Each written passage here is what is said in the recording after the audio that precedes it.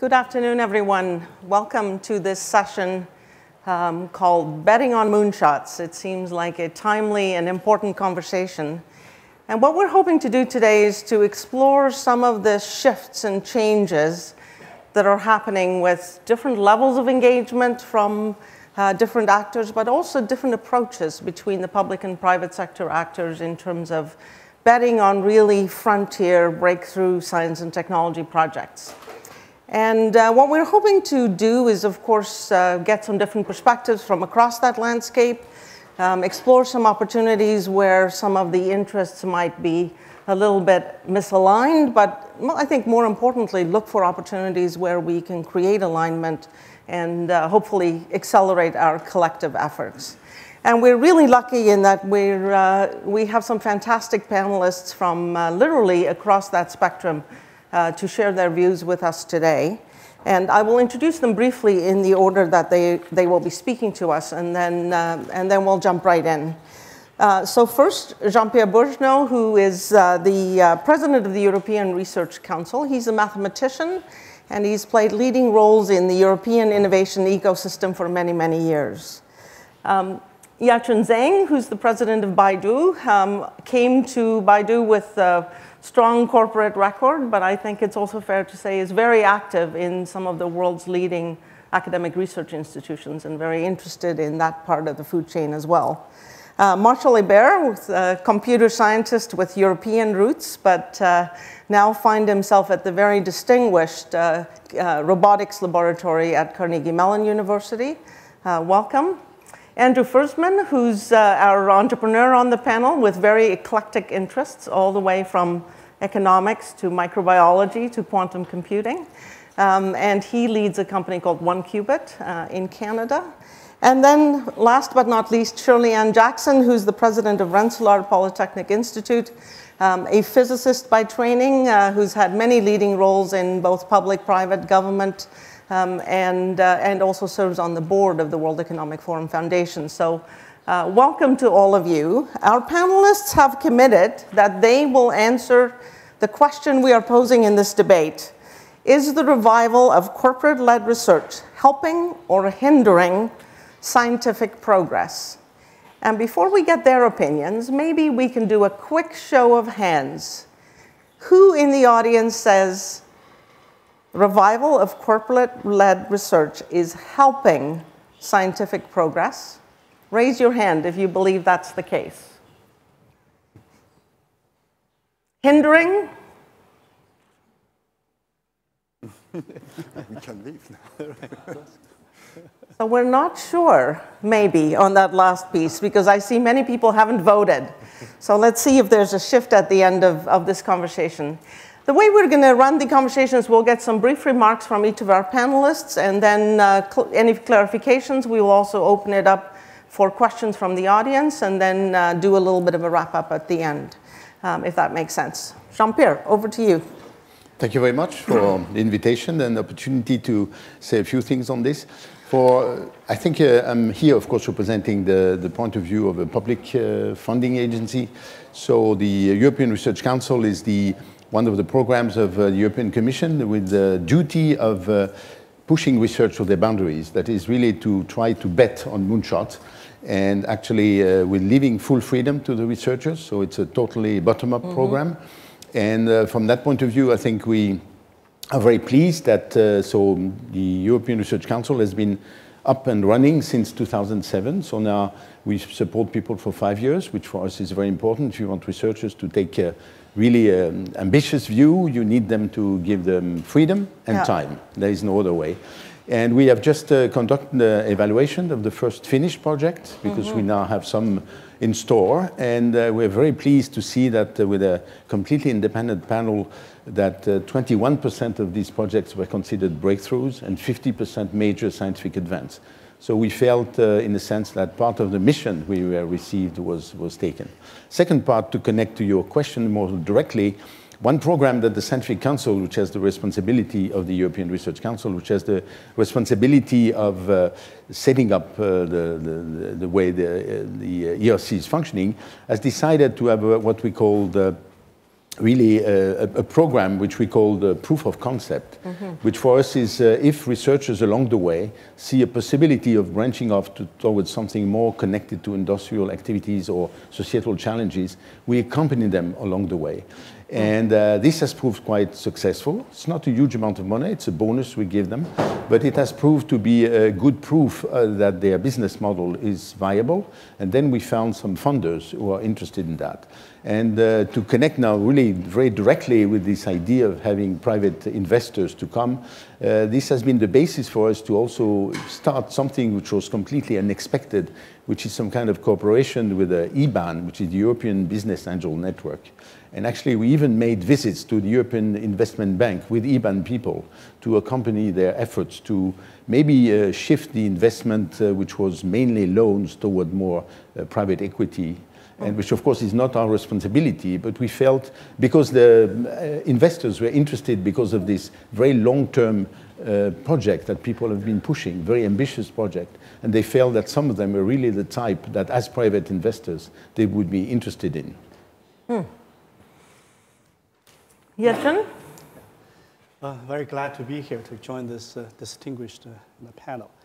So my view is certainly the corporate R&D helps the advance of scientific research, absolutely. So let me offer 3 points. There are always 3 points. I don't know which 3, but always 3 points. First of all, corporate R&D itself is a significant contributor to a lot of the science and technology and breakthroughs, especially in the last 5 to 10 years. It also is a huge source of funding, right, for universities and, of course, for the corporate itself. I use the 2 companies I work for as example. Most of my views are in the context of computer science, internet, information technology, but I think this also probably applies to other fields as well. Microsoft, I worked there for 16 years. In fact, I started the research lab in Beijing and in Asia. 15% of Microsoft's revenue is in R&D, and a large portion that actually goes to fundamental research. Baidu, I joined Baidu about 2 years ago, has about 15%, maybe 16%. So last year, 1 billion RMB going to R&D. So it's a lot of commitment, not only from the US company, but also Chinese companies to invest for the future, for innovation. Lots of the technologies, like quantum computing, computer security, media compression, obviously AI, machine learning, lots of computer vision. All those things have strong roots, obviously from academia, but also from the corporations. So my second point is a lot of the research actually can be best performed in a corporate context, especially in AIs, robotics, and computer visions. It's all the research requires massive data, requires a lot of computational power, huge clusters, and it's pretty hard to do that just from academia. And also a lot of this data need to be real time and just in a quantity it's hard to imagine ever before. Take us, for example, every day there are 5 billion queries in our search engine, over 20 billion location API calls. And we collect a vast amount of data, and we build the world's largest computing cluster with a hybrid of CPUs and GPUs and FPGAs or ASICs. Those capacity can hardly be produced by universities, academia. My third point is actually, I don't see conflicts. In fact, for all those years, I was in academia, I worked for the US company, worked for a Chinese company, in basic research, in product development, and also work with a lot of the researchers in different fields. And I think it all worked together quite well. When I was in Microsoft, we funded a lot of professors. Baidu, we do the same thing. And obviously, research are a little bit different. For universities, more on the fundamental, long-term, curiosity-driven. Corporate is more with the purpose, and we want to make sure we tackle real-world problems, and it has results in the next 3 years, 5 years, or maybe 10 years. But all parties actually work together extremely, extremely well. So let me just stop there. So absolutely, it helps, and we need to all work together. Wonderful, optimistic view. Marshall, your institution has been a little bit in the spotlight recently. So indeed, let me elaborate a little bit on these points. I also will focus more on the AI learning, robotics type of areas, but this applies to other fields as well. I think there are three pillars, basically, in the collaboration between academia and industry. Ideas, people, and resources. Now, it used to be that some years ago, the collaboration was mostly at the level of ideas. As a caricature, just to simplify in the interest of time, academia was doing longer time-scale research, what we used to call basic research. Corporate would do shorter-term research and basically share the ideas that were produced from academia. Now, what we've seen over the past few years is a massive disruption of this balance, where what becomes more important, and in fact, in some cases, the most important part is people and skills. The reason being, as you just said, that there is more and more of what we used to call basic research in those fields that is migrated to corporate, to industry, and is being executed in industry. As a result, industry needs the people, the talent, the skills to execute that work. This creates tension between academia and corporate. This is something that has to be addressed, including with government, to find new ways of collaborating. For example, things that we call shared entities, where now we have direct collaboration through embedding of industry in university, etc., finding new collaboration models. And the third part, which you mentioned already a little bit, has to do with access to resources. And in particular, the data that you mentioned, and I would say it in a stronger way even, is that we are looking at certain areas of research that just cannot be done in academia anymore at all. And I don't mean by that what we call applied research or toward product development or something like that, but things that are close to what we used to call fundamental research. And the reason is that many areas of research require the scale of data that only companies like Facebook, Google, or Baidu have. So we need to find new ways to collaborate, new ways to share and access those kind of resources, which is, of course, difficult because of proprietary issues, also privacy issues, etc. Because of those disruption, the people versus ideas, the need to access resources, we need to find new models to collaborate. Mm-hmm. Andrew, what does it look like from the front lines? Well, my company is much smaller, but we are really interested in this idea of we can have very powerful things like quantum computers, but we need to have people connect those to the real-world problems that they can solve.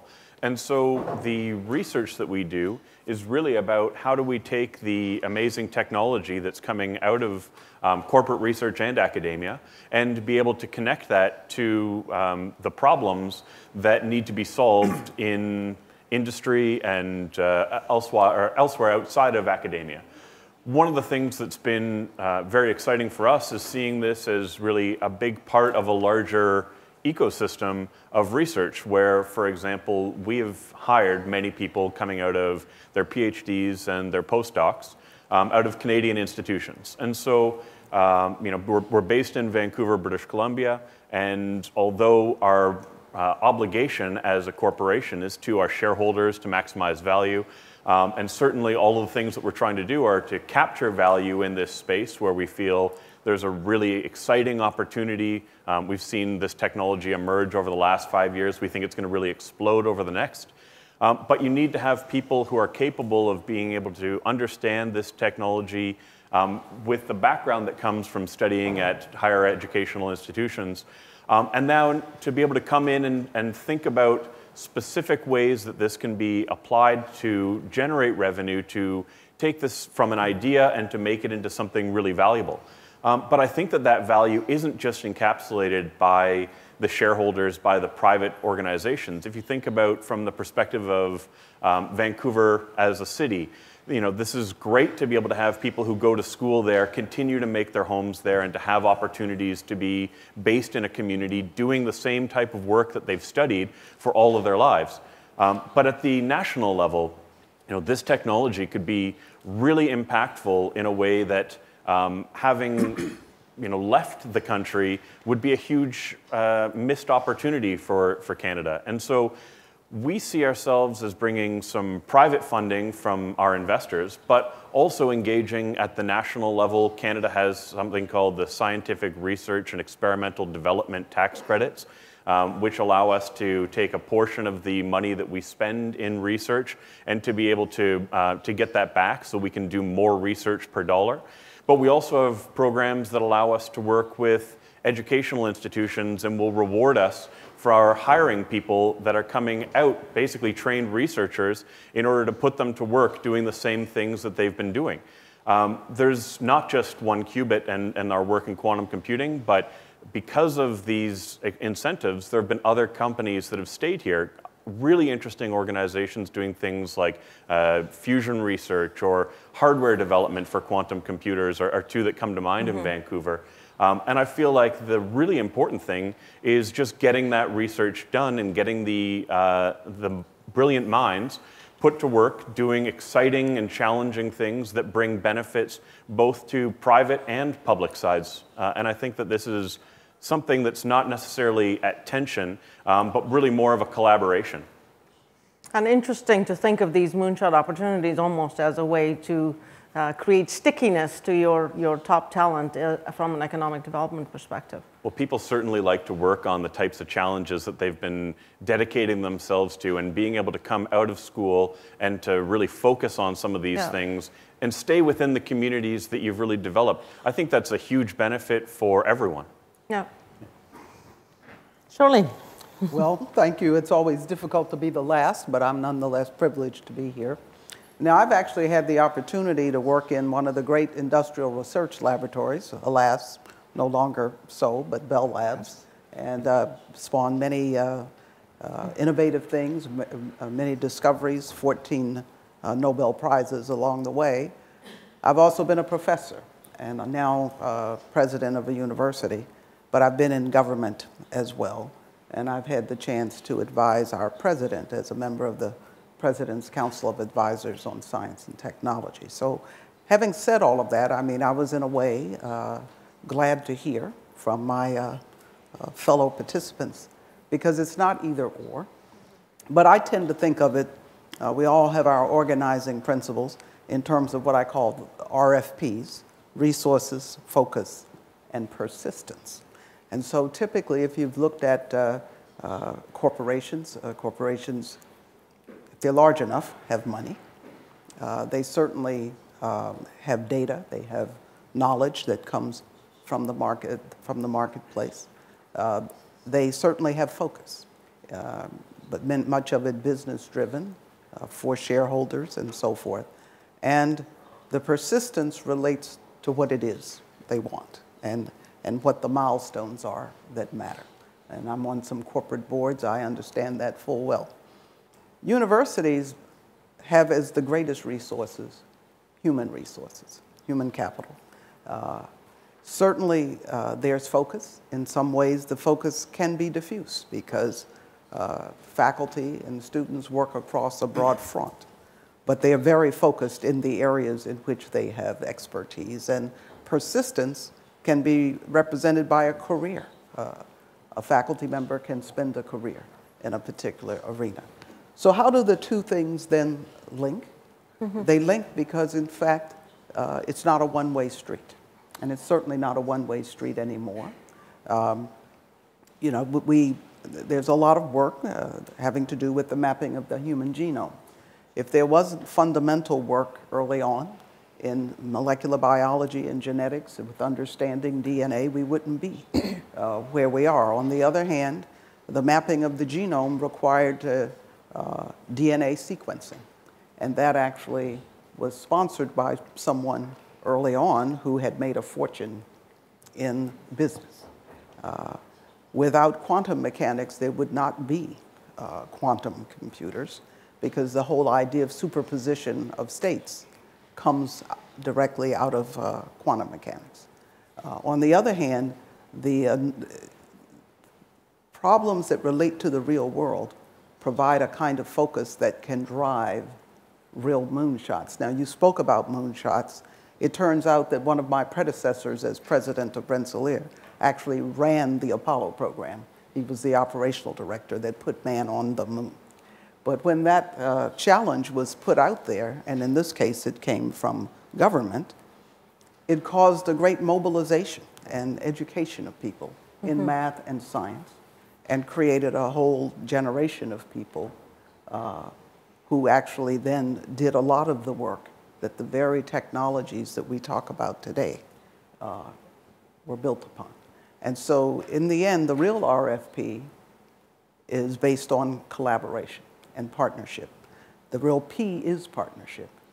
The real focus comes from both serendipity, that is what people wish to pursue on their own, but also strategic issues and problems that may come out of business. And then the resources are the combined ones. But I always like to remind people that there is no innovation without innovators. There is no discovery without discoverers. And that's why I'm delighted that in this meeting, we do have the global young scientists here, as we have the entrepreneurs and the innovators, because in the end, the real P is partnership. And we, in fact, have, and it's not, unlike some of the robotics work that has gone on at Carnegie Mellon, where we have a great partnership with, for instance, IBM to develop a cognitive and immersive systems laboratory that brings artificial intelligence and cognitive systems together with human-scale immersive environments for group decision-making, and how that has to happen. But that requires fundamental work in computer science, computer engineering, even bringing in the arts, cognitive science, etc. And so to me, that's where the excitement really is. And I would not like us to lose sight of that. So let's step maybe a little bit above the mechanics and I think efficiency that is evolving in terms of public-private collaboration between corporations and academic centers. I think we're getting better at that, and I think there are lots of mechanisms now. Let's focus on moonshots. What is the big win in the moonshot? Is it inspiration? Is it opening up whole new fields? Is it opening up new markets? Is it improving quality of life for humanity? How should those be catalyzed? And what is the shifting role of the private sector in particular? Because we are certainly seeing the private sector increasingly placing very, very large bets on what previously we might have thought of as longer term, more discovery type research. Any thoughts there? Well, who's the boss of moonshots?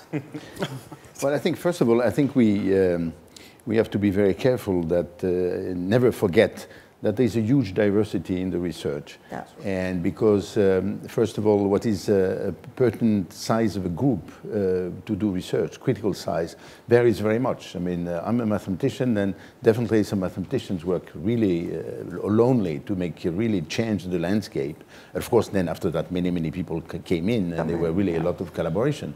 But there are other fields in which you cannot achieve anything without thousands of people. And sometimes these thousands of people do come from the corporate sector, but sometimes, like CERN, they come also from the public sector.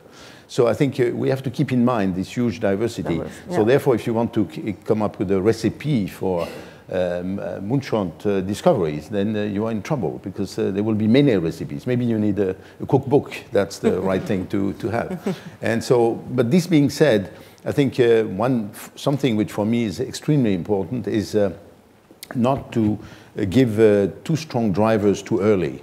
And at the moment, in a number of circles, both public and private, the emphasis is put a lot on impact.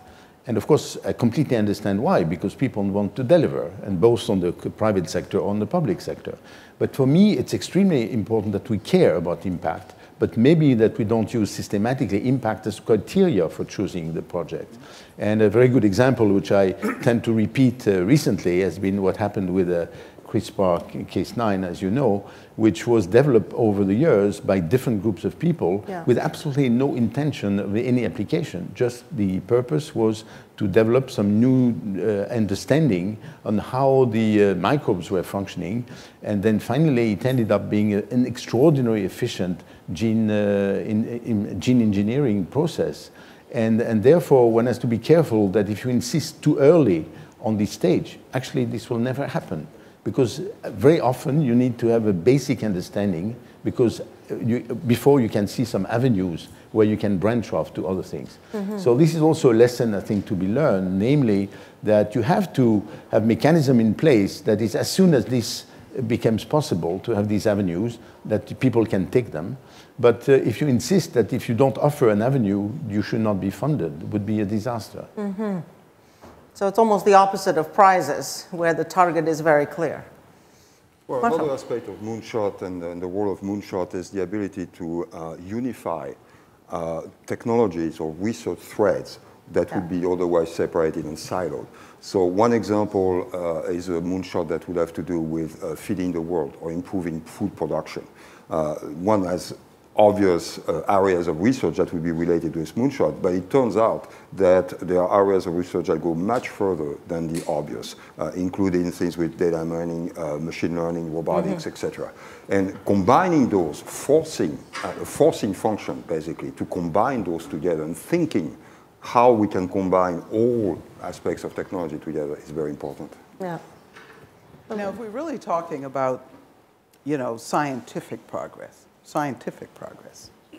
then it is fine to pose the question or even a challenge. But what cannot be posed a priori is the pathway.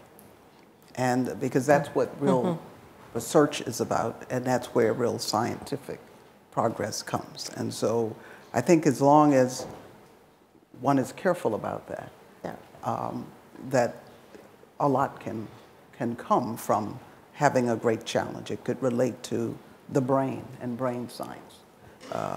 It could relate to addressing issues having to do with food or food, energy, water, that nexus. But I think it's important to understand that scientific progress is different than trying to develop a specific technology. The one can lead to the other, but and it can work both ways. But one cannot dictate the pathway. Well, what I love about the idea of the moonshot is, first of all, we got to the moon. So this is something that, it's a specific goal that you can push towards and really achieve. And you're right, many of the people who would have done all of the work necessary in order to achieve that were probably not thinking about going to the moon. The abstract mathematics that's necessary in order to calculate trajectories, etc., that wasn't done because of going to the moon. But at some point, to catalyze people around a specific purpose and to be able to, especially for things that have all the benefits that you described early on, where there are wealth creation, but also advancement of knowledge and all of the great things that come from pursuing these, I think they're all important and they're all very useful. When I think about specifically for us at 1QBit and quantum computing, the efforts towards quantum computing have been around for a long time. The idea of quantum computing is from the early 80s. But it was all very theoretical, and it was done in a context of pure research for a number of years.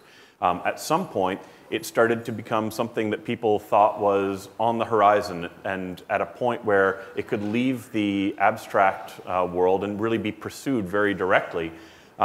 Of course, sometimes these things take a little bit longer than some of the optimists would think, and you always hear the sort of joke of, if I had known it was going to be this hard, I wouldn't have started to begin with, from people who have been very successful at achieving their goals. But I think that what's really exciting is to see when these things do become within sort of the realm of possibility, being able to utilize the structures of all of these different groups that we talked about, from governments to academia to corporates, and of course just the sort of general funding bodies that support all of those three different parts, to really push towards achieving these very specific goals. And I think that we're starting to see that, especially an understanding that once the research gets to a particular point where specific applications can push forward, it makes sense to be able to develop these very specific efforts around it. And from my perspective, that's what a corporation is very good at doing. I mean, our company is about trying to commercialize quantum computing and to build software for quantum computers. It looked like a moonshot when we started.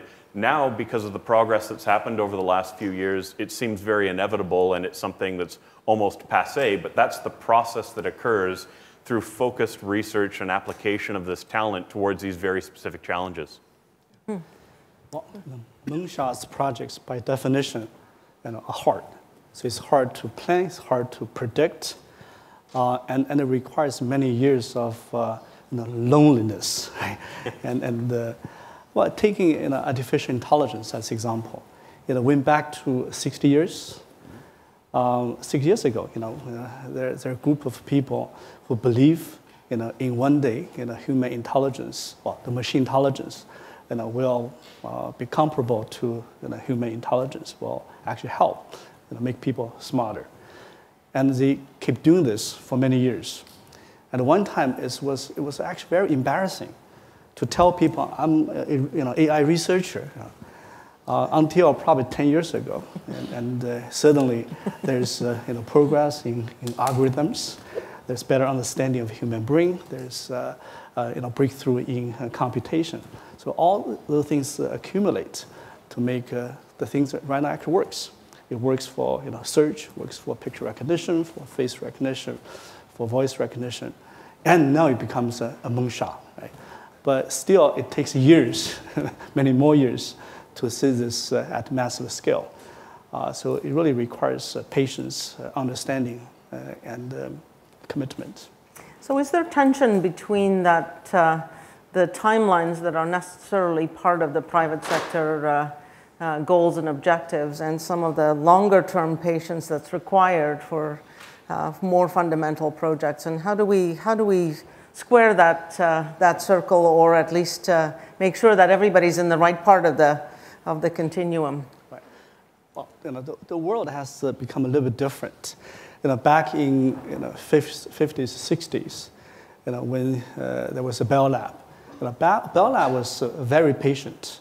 Look at some of the fundamental problems that could probably never find answers. I think it's sad we don't have a Bell Lab anymore. Anyway. Don't have a monopoly anymore. But the good news, there are other corporate research labs. There was a Xerox PARC. There was Microsoft Research, T.J. Watson, and also the company I worked for, David Sarnoff laboratories. Those are some of the pillar of American innovation. But right now, if you look at the spectrum, it's different. Google, Microsoft, IBM, Facebook are all doing research, actually tackling some of the biggest problems. But certainly, they're not looking at anything that is 10 years or 15 years on the horizon. Right? Even for Baidu, we're looking at the applications of some of the fundamental technologies. When we look at artificial intelligence, we look at how this could be applied to the things we are doing and the things we plan to do. Example is autonomous driving. Right? It actually requires technologies and data and research in many different fields to make that happen. But we believe it could happen in 5 years or 10 years. So that's why I put a massive resource into that. 5 years ago, we probably don't. So to your point, it's the focus. Right? We do look at things that could be commercialized in the foreseeable future, and we make a big bet of that. But lots of those was rooted back to the fundamental law of physics or mathematics, and a lot of research backed on academia.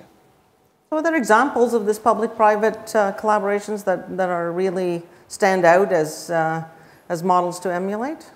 Well, one example is in the area of self-driving, for example, which combine both the long time scale research, the challenge, sort of moonshot, and the corporate involvement. So this research has been going on for about 30 years. At the time when it was started, nobody, it's a little bit like the AI example that you were giving, nobody was thinking that this would develop to actual application like this. The DARPA Urban Challenge acted, think of it as a mini moonshot, if you will, acted as a trigger to migrate this academic research to corporate, which has now developed into what we know of self-driving research in the corporate world. So this is an example of the evolution, but the important point, just like AI 60 years ago, self-driving 30 years ago was pure research. There was no vision of, or no timeline of when this would somehow transition into an application or product. This was truly pure research. So this is an example of how that pure research is developing into something that moves to the corporate sector with some help through a challenge from the government. So this is one that combines the three. And another example is the internet itself. Internet is, of course, the big example. The original protocol is sponsored by DARPA or ARPA.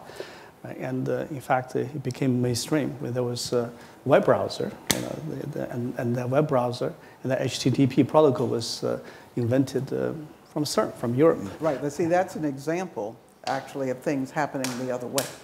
Because Tim Berners-Lee, Sir Tim Berners-Lee now, really wanted to help researchers be able to share their data, and without it being linked to a specific machine-to-machine kind of thing.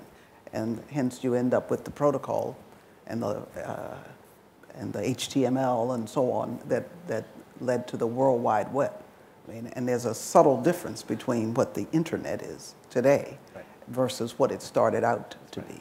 And it exploded because of what you said about the broader web. The other is you have scientists who want to understand the cosmos. But in order to really explore, they have to develop very exquisite tools, including very precise telescopes. Some may be space-based, some may be land-based. And there's a lot of very intricate engineering and materials work and optics and so on that all play into being able to answer fundamental questions. So it's not always that a practical application drives basic research. A basic research question can drive the development of many, many technologies. So. That seems like a cycle that's very common. And in a similar vein, I find that thinking about corporations exclusively from the perspective of driving research as an employer of researchers, I mean, that certainly happens, but we've also seen a great rewarding new development of more venture capital from corporations, so corporate VCs and strategic partners. We wouldn't be able to do what we do with quantum computing without having the backing of some of our investors who are really interested in understanding and seeing those applications unroll for their own benefit. And so it means that there's a very different path towards development that would be taken, for example, at 1QBit than perhaps in a university, because although we're excited about the idea that we think quantum computers will dramatically revolutionize artificial intelligence in the long term, we're also really looking at ways that we can use them for optimization of financial applications in the short term. And it's by having these sort of very specific milestones along the way that allows us to generate revenue, to create value in an incremental sort of stepping stone pace. And that's necessary in a corporate environment. When you have something like a much larger corporation, like Bell Labs, they can look directly at sort of the moonshot all in one go, or something like CERN, where it's a very, very big problem that needs to be tackled all in one bite. And corporations, I think, especially smaller corporations, need to be thinking about the incremental path towards these technologies or how they get rolled out in a slightly more manageable way. Mm-hmm. Let's open this up for the audience, and then we'll come back to our panelists for some final insights. I think we have some roving microphones. Yes, sir. I think we talk a lot about AIs, right? So I have a question about AIs.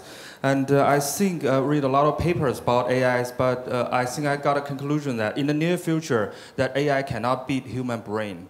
That could be a solution. But my question is, how can AI cooperate with human brain to benefit the whole world? Is there any kind of services to benefit the commercial area or the academic area then we can learn faster or do the things better? I want to ask Mr. Zhang Ya-Qin. Okay. It's hard. I think there's a general misperception, a conception, in the sense that AI is competing or trying to surpassing human intelligence. Yeah, replace the brain. Right. It's I actually have been to a lot of different panels or forums that there's a lot of debate. If you look at the current path approaches, it complements, right? It's an agent. It's a tool that expands from the human intelligence. It doesn't compete. And also, looking at 20 years, 30 years, I don't think it will get there.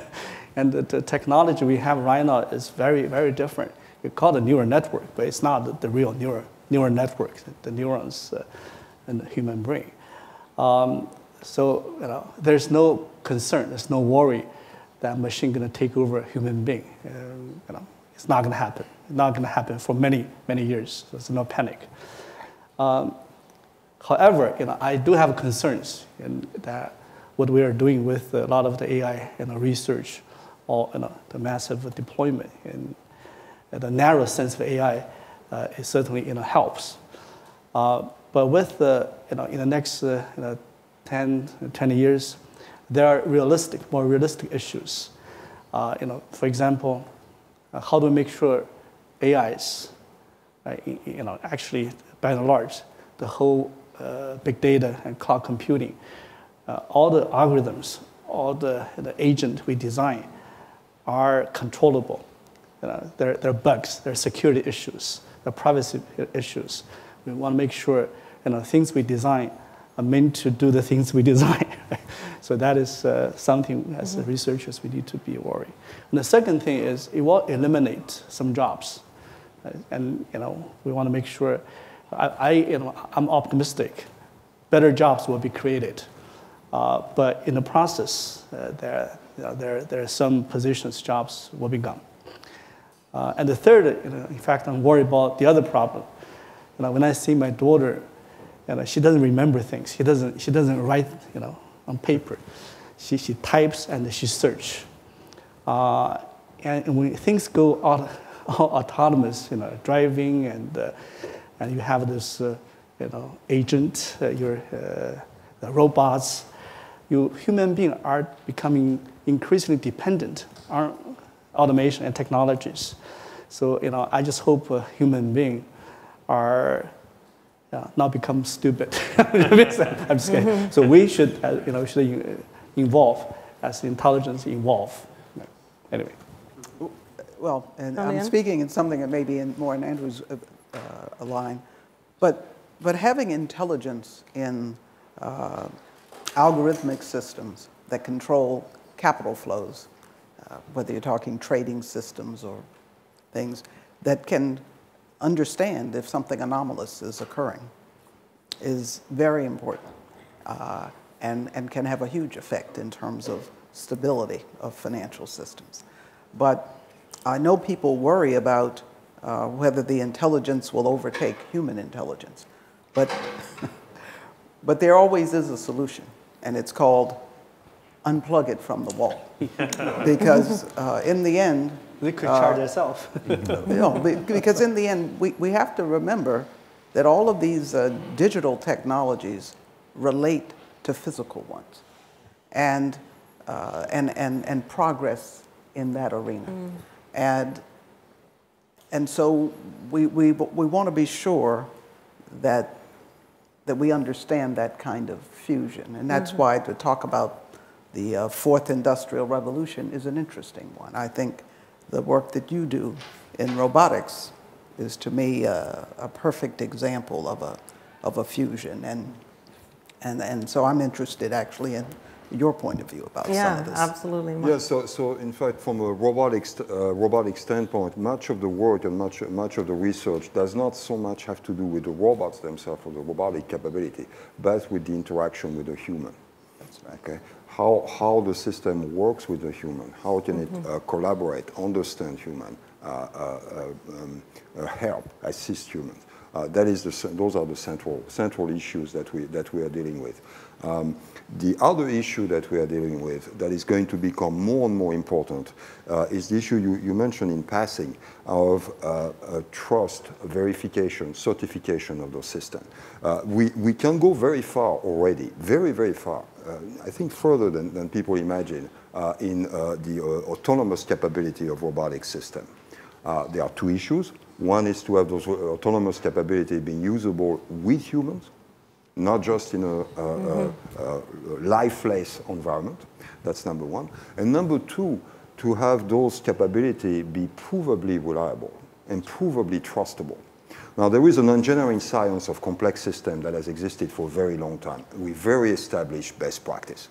We do not have that for intelligent systems. We do not have that for systems that depends on AI or machine learning or computer vision or any type of robotics system.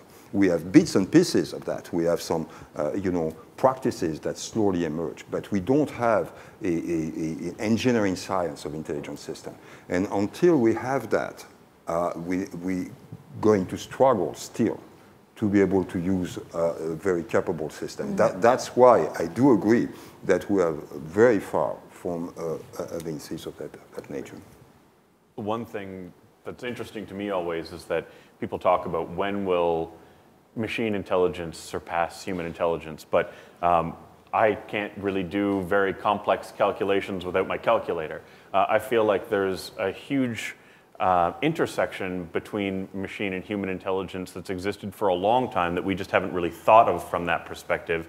And we're starting to be able to see these machines do more and more of the things that we used to do for ourselves, to the point where maybe I can't dial a phone without using my cell phone anymore because I don't remember the phone numbers because I don't have to. Now, of course, when we're trying to do things like applying quantum computers to artificial intelligence to make vastly more powerful artificial intelligence systems, there's lots of interesting things that can kind of spill out from that, and the autonomy that comes will certainly be interesting to manage. But all of this really is about these incremental improvements that come along the lines, and there certainly are these big jumps, and I think a lot of the things that we see, for example, the emergence of artificial intelligence as something that you no longer have to be embarrassed to research, came from one of these tipping points where all of a sudden it was able to do things much better in sort of less and less narrow realms. And I think that's what we're about to see, is an expansion of, it's not just a calculator anymore, it's become much, much more capable. And that really does change the relationship that we have between the machine as exclusively a tool to something that's got a little bit more of its own autonomy. But isn't it also true that there's some other fundamental questions having to do with things like von Neumann architectures, the architecture of the data itself, and all of that has to come along, particularly when you're looking at quantum computing, but even if you're not. Certainly. It's interesting that one of the things that's really happened in quantum computing is that the non-von Neumann architectures, the computers that are very different from the computers that we use currently, that research was originally done in Japan in academia, but it only became really mainstream with a Canadian company called D-Wave that actually really tried to push this stuff forward to be able to build non-traditional architectures. And a lot of the work that happened to push current computers beyond what we are familiar with really happened from a private company that was backed by some funding that was supplied by the Canadian government and also private investors. And so I think that's another great example of where a combination of academia, business, government, and funding sources that sort of span across all of those things have led to a very new avenue for exploration that I'm personally very excited about. One more quick question. Hi, so I also have a question for Mr. Zhang from Baidu. So I think one question we have about private investment in those moonshot projects is that we need all those data and also technology would be owned by the private sector. So I'm wondering, like for you, especially in Baidu, I know recent months there are several crises and also a lot of people don't trust Baidu anymore like they used to be. I'm wondering, like, if companies that build those future technologies, if you lose this trust, how would this work? And also, in the U.S. for AI, we know there is open AI, so that's a technology that's shared with everyone, so that it's not owned by one company. So how do you address those issues? There's always a balance between the privacy and the accessibility and the openness, accessibility of data. And you actually raised a great point. So let me go back to your question, but I want to just say a few, so one thing also related to your question. When you look at the PC web, the data information were largely accessible. It's all HTML. You're able to search and find essentially all the information. We get to the mobile web. We have the native apps, and actually you find the information and data become more guarded in US and more in China. In fact, the search engine these days a lot of information you actually cannot find because the companies they want to protect the assets or the data which actually essentially from users. So as a company and also as a society, I advocate for continuing openness, which is the true spirit of internet. And at Baidu, we actually open some of we can't give data away that those are users, but we do open a lot of our technologies, in the form of API, in the form of analytics, tool sets to developers and customers. For example, our mapping information is open. Obviously, we cannot tell you, who is in which area at what time. But overall, the high-level analytics, that is, the POI data, all the things are open. Our speech recognition technology, some of the modules are open. We have a platform called the Baidu Brain. That's the core of AI, deep learning technology. Lots of those are open, made accessible. And we're going to open a lot more technologies and data to the level we can. And I hope other companies, other Chinese companies and American companies can open more data and technologies. And to the point of trust, we indeed in the last 6 months or so, we had a couple of crises which have to do with the credibility of the information that we index. And obviously, we will continue to make our information, to make our search results more reliable, more accurate. And also, we recognize as a company, we bear a lot more responsibilities. 5 years ago, Baidu was a small company. And today, there's a lot more expectation that from the users and the governments. And we will just need to continue to improve and do the better.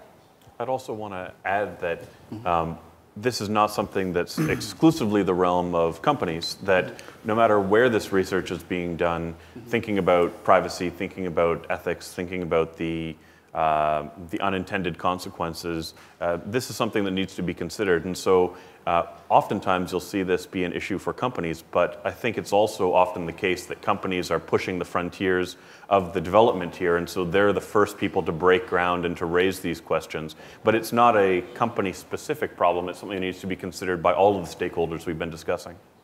Marshall, jump in, and then we're going to do a quick wraparound. Your last profound thought. Yeah, to elaborate on this, so we talked earlier about the need to access data, which is becoming, of course, a critical aspect of the research. But also, there is to those points, there is a need to have common platforms, common test platforms, and this relates also to the moonshots. When we talk about moonshots, we want to concentrate on the science. We want to concentrate on the research, and to get to that point, we need to pass the hurdle of all the infrastructure that is now needed to get to that point. We cannot do that in academia anymore. So we need those common tools, those common platform, test platform, data analytics platform, and so forth. Now, of course, that's very difficult for proprietary reasons, et cetera, across the industry, but that's certainly the direction that we need to go. Yeah. Shirley, would you like to wrap up? We live in exciting times. It's exciting because we have exciting, talented people who are connected. And so the very technologies that we're talking about are the same ones that allow us to collaborate and to do it globally. We educate our students the way we expect them to work. And so we educate them not only to develop these technologies and tools to make the discoveries, but then to use them in new ways. And so I think the very fact that we're having this conversation says that we live in exciting times. Jean-Pierre.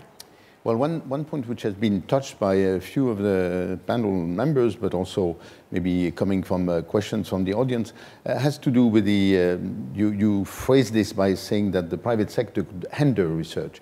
And a typical situation which could have happened, which didn't happen as much as some people feared, was the fact that some data would then become proprietary. That was the case for the genome sequencing, for example. It was a very serious battle by the many people, actually not only the science community, to say that this should not happen. And of course, I'm sure there will be new domains, new issues, where we'll be facing the same difficulty. Because then definitely making things proprietary at the wrong place is going to be really hindrance to research. And therefore, I think we have to be very vigilant on such issues, because all of a sudden there will be whole sectors which will not be accessible enough or not accessible in a way which is really optimal for further development, not only public, but even private development, because then it becomes too narrow and too restrictive. Marshall. Yes, we talked about moonshot primarily in the context of research. Another aspect of that, of course, is in education and producing the next generation of researchers. We talked about rapidly expanding fields, AI, robotics, and so forth. Those fields are needing more and more talent, and we need to define those moonshots in a way that will foster the education of the next generation. That's certainly helpful for us because, a small company, we're at 50 researchers now, but all of those researchers are freshly out of those educational institutions, and it's really the process of education that's allowed them to come out and really hit the ground running, building the types of things that we need as a private corporation. But I would say that the exciting thing for us is that last year when we were first at the annual meeting of the new champions, quantum computing was really considered a moonshot. In the last year alone, so much has happened that we almost don't qualify now. People are sort of like, isn't that done yet? It's so inevitable. So I think it just shows that the current approach really is working. Being able to bring together all of the stakeholders we've been talking about has created tremendous progress, and I think will continue to do so. I'm encouraged by the fact that the system we have seems to be delivering amazing results. Ya-Qin? No, go ahead. Okay, right. Well, you guys made all the points. Being last one, let me just make one more call for more investment in R&D, for companies, for governments, and for VCs. And R&D is the best ROI. Looking at the short term and long term, you have the best return. And right now, all the governments are trying to printing money, quantitatively easing 1, 2, 3, and every government is printing money. It's fine to use some money to build railways, infrastructures, communication network, but let's put some of this money into R&D. That's the best investment you have. Especially the R. Especially the R's. And especially in a way where we educate the next generation. Just one thing I forgot to say in answer to some of the comments. I've never been ashamed of working on AI. By the way. I just want to make that clear. Sorry. We're proud. I think that's a great endpoint. I think we're all encouraged by the fact that there's more engagement, more ambition, perhaps, in the way all of the actors are approaching some of these big ideas and moonshots. Very timely. A lot of new things are possible now as some of these far away things become closer and more realistic. So more possible with technology, but of course our challenges are also becoming more complex, and so and none of us can do this on our own. So I think we heard some very thoughtful contributions on that it's absolutely essential that we build a moonshot coalition between the public and private sector to tackle some of our global challenges. Thank you very much to all of our participants, and I know you'll thank me for our panelists and their very thoughtful contributions. Thank you very much. Have a great afternoon.